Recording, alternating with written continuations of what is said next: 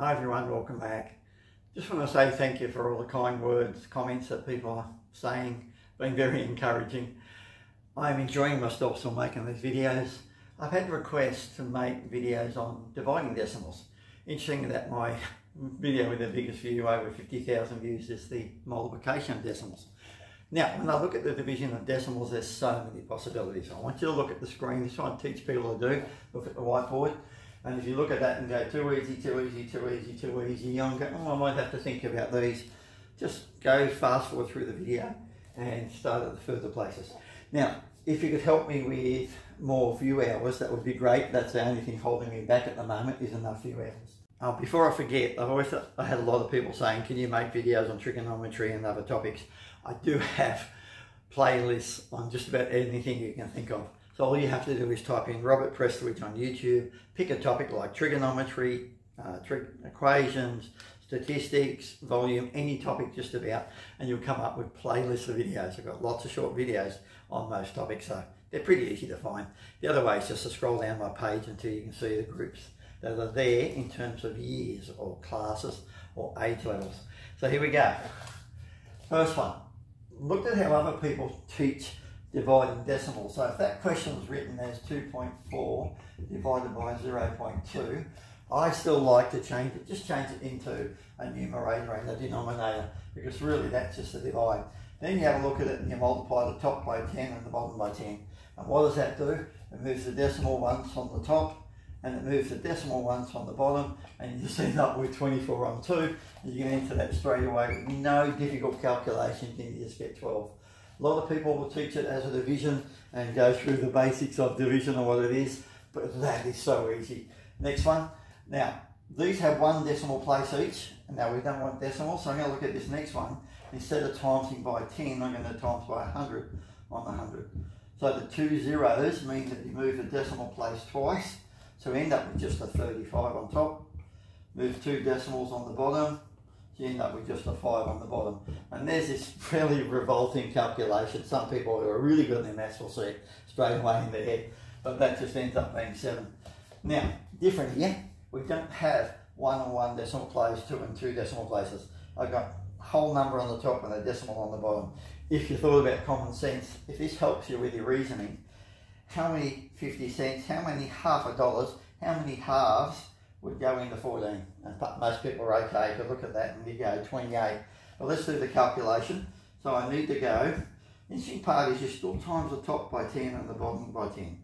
Now what we're actually doing, timesing by 10 over 10, we're timesing by 1. So we're not actually changing the question. That's what I call rearrange. We're rearranging the question into a better form. So 14 times 10 is easy, 140. And move the decimal once, and we've got 140 on 5. Now I know some people will have trouble with this calculation, so I'm going to go here, and I'm going to go 5 into 140. Now, I had some of my year 11s recently in my school, high level maths, who've forgotten completely how to do this, because they hadn't done it for so long. So you go 5 in the 1 doesn't go, 5 in the 14 goes twice, and there's a remainder of 4. There's 4 not used up. Those 4 that aren't used up go there, and that turns into a 40. And then you can go 5 into 40 goes 28.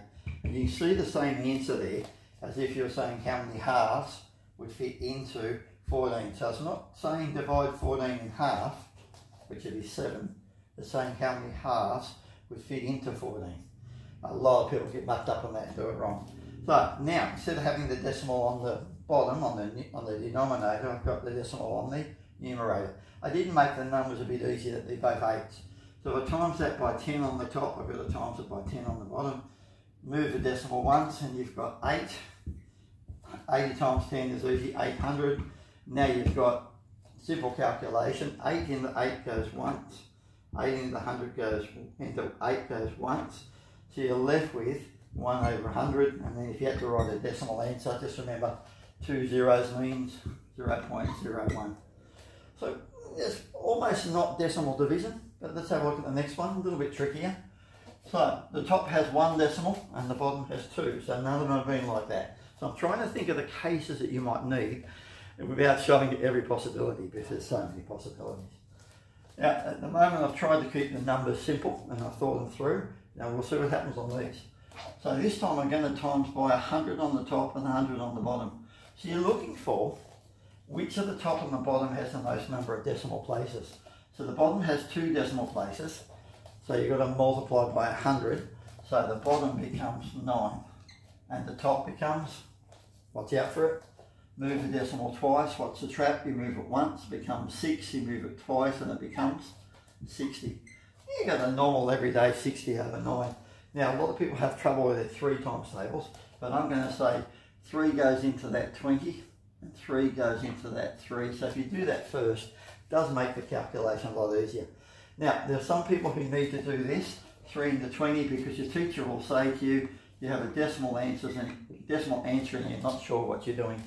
So 3 from the bottom goes into the top. So it's 3 goes into the top. The denominator goes into the numerator. Now, I've always just put a couple of zeros there just to see what happens. We know it's going to be leftovers or decimal parts. So 3 into 2 doesn't go. 3 into 20, 3, 6, 9, 12, 15, 18 goes in 6 times. So we've used up 18 and there's 2 left over. So the 2 left over moves over to the next 0. Let's have a look what's going on there. 3 into 20 goes also 6 times. So we put the decimal above the decimal. 3 into 20 goes 6 and there's a 2 left over, and you can see the pattern. 3 into 20 goes 6 and it's going to go 6, 6, 6, 6, 6. And how do we write that? We write it as 6.6 with a dot repeater. Some people, depending on which country you're in, might put a little line above it. But at the moment I've got people from Indonesia, Brazil, United States of America, Germany, Nepal, all over the world, and I'm not sure which system you use, but I think most people will use a dot, not a dash, but if you want to use a dash you can. Horizontal line. Next one, just a bit harder, 2 decimals, multiply it by 100 and 100. So that decimal jumps twice and you're left with 125 on, and I did this one on purpose because it ends up with a fairly easy calculation, but I know people have trouble with dividing by 5. So we're going to divide the top by 5, and we won't, because it ends in 5 and that ends in 5. So divide the top by 5, and maybe you need to go like this again. Some of you would look at it and just go, it goes in 25 times. We're not going to go there at the moment. 5 into 1 doesn't go, 5 into 12 goes twice, and there's 2 remaining. 5 into 25 goes 5 times. So now we're left with 25, and 5 into 15 goes 3. Now you've got another division, which is 3 into 25. I'll go through that, put a couple of zeros in. Let's have a look. 3 into 2 doesn't go. 3 into 25 goes 8 times. If you don't know your timetables, you need to go through. I've had a lot of students write this down, because if I want to cause a little bit of trickiness for students, I always talk about my 3s, or I could say the 3 times tables.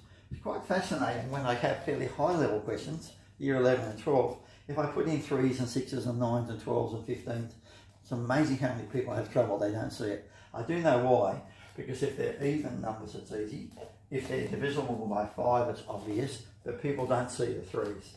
So 3 into 25 goes 8, and there's 1 left over, so you put the dot above the dot, put the 1 down there, and that becomes a 10.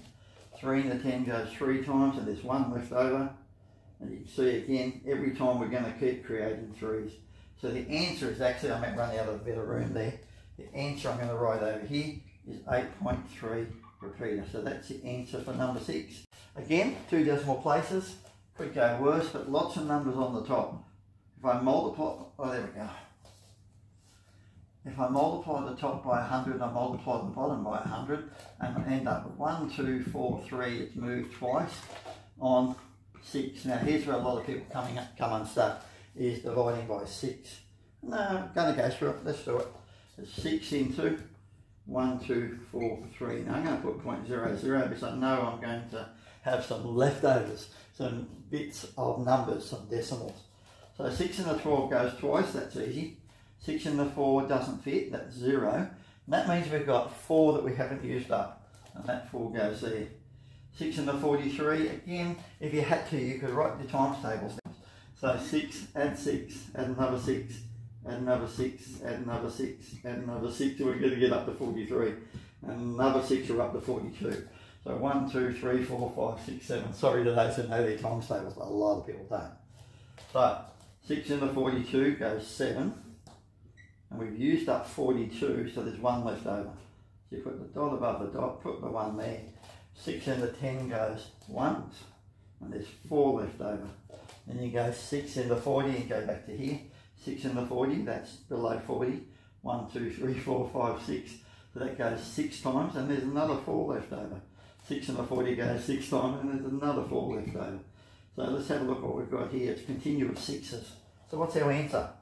207.1, and the 6s go on forever, and you can put a dot there. That's dividing by decimals. I hope it helps.